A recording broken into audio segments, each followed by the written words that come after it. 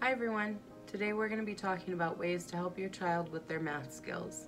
We're going to be talking about one-to-one correspondence and something called rote counting. One-to-one correspondence is the ability to match numbers to objects or objects to objects. For example, a child counting blocks and saying the numbers 1 through 5 as they count the 5 blocks, or matching one sock to one shoe. Rote counting is the simplest number concept that children develop, and it means basically kids counting numbers sequentially. Adults often mistake rote counting for a child truly understanding the meaning of the numbers that they're counting. For example, sometimes a parent will come in and ask why a teacher is still teaching their child about numbers 1 through 10, because at home they can count all the way to 30 on their own. But the difference is that a child, when they're rote counting, is counting numbers sequentially based on memory.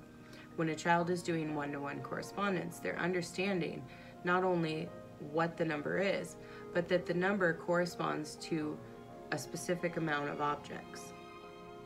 An easy way to check and see if your child is actually understanding one-to-one correspondence is to ask them to count objects while tapping the objects. For example, here I have some mini erasers that are suns.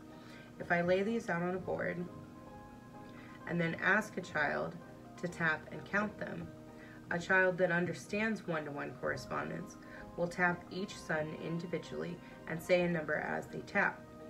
1, 2, 3, 4, 5. A child that doesn't understand one-to-one correspondence might count like this.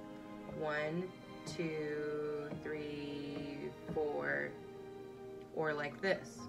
1, 2, 3, 4, 5, 6.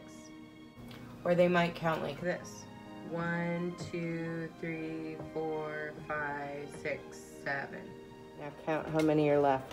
1, 2, 3, 4, 5, 6. Oh, start at the top and count across. 1, 2, 3, 4, 5. That's it, 5. Can you find a number 5? Awesome. Count how many B's you have. 1, 2, 3, 4, 5. Okay, you need to say a number as you tap. 1, 2, 3, 4, 5, 6, 7, 8. 8. Good. One of the tools that I use in my classroom to help children understand one-to-one correspondence are dice. I have some in my classroom that are like this, that are larger, and then I have some that are just the regular size dice. We use these for math games, but we also use them for other things. So sometimes we'll do an art project where I ask the child to roll the dice and then get that many objects. So if a child rolled and got a 2, I could, for instance, ask them to pick 2 colors of markers to use for their art project, or to roll the dice, get a 4, and then get 4 scraps of paper from our collage bin. Another popular project that I do in my classroom is called roll a face. We do it sometimes with a normal face, or sometimes around like Halloween or Christmas we'll do something special. So for example, around Halloween we usually do a roll a monster.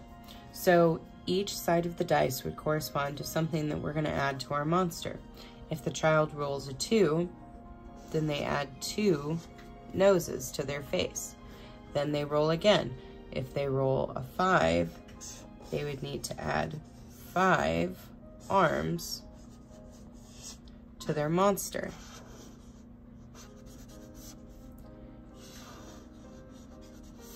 And the child keeps doing that until they've completed the way that they want their monster to look.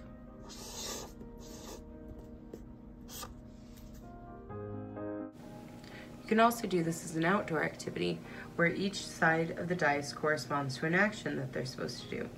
If they roll a 1, they clap 1 time. If they roll a 2, they stomp twice. If they do roll a 3, they jump 3 times. If they roll a 4, they hop 4 times. Another really engaging way to help your child with one-to-one correspondence is to sing songs with counting. For example, there's the song The 5 Little Ducks. Have your child do finger motions with it, where they're singing, 5 little ducks went out one day, over the field and far away. And then as the ducks go away, have them put those fingers down so that for each number, they're corresponding a number of fingers that are up on their hand. Another thing that you can do to help your child with one-to-one correspondence is to use what's called a 10 frame. Not only will this help your child with one-to-one correspondence, but it'll also prep them for the kind of math work that they're going to be doing once they reach school age. So a 10 frame is just like this. It's a simple rectangle that's divided into 10 boxes.